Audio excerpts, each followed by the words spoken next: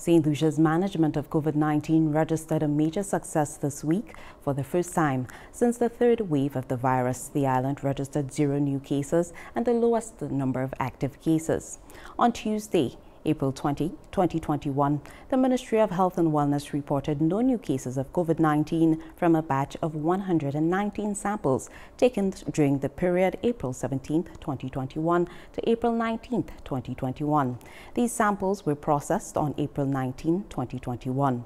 The Ministry of Health also received confirmation of the recovery of 5 individuals diagnosed with COVID-19, bringing the total number of active cases in country to date to 80.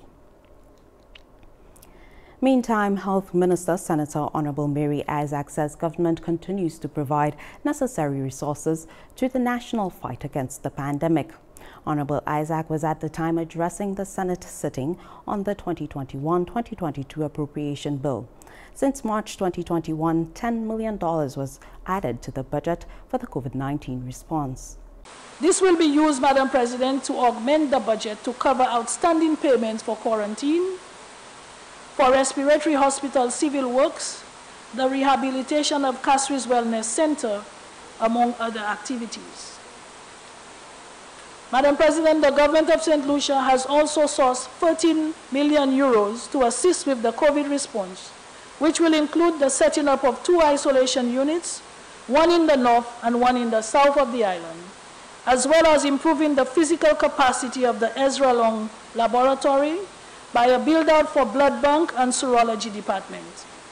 This source of funding will also include the rehabilitation of the extra warehouse space for central procurement, thereby increasing the capacity for storage of personal protective equipment and pharmaceuticals. The complete proposed project activities, Madam President, totals $46.1 million. Several capital projects are also being undertaken in a bid to strengthen the healthcare system. Emergency response for COVID-19, the budget is $41.1 million, and that funding is coming from World Bank and the Development Policy Credit.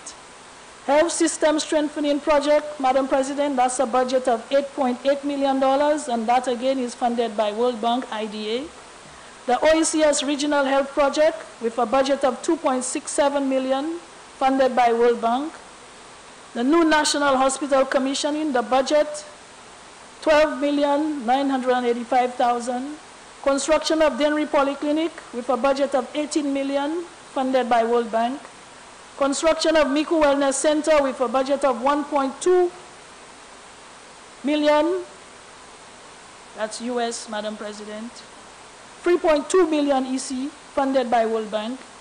Rehabilitation of Soufriere Hospital, $5.6 million, again funded by World Bank.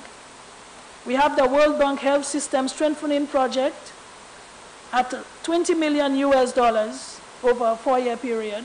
Electrical works were carried out at the Soufriere Hospital, costing $147,000.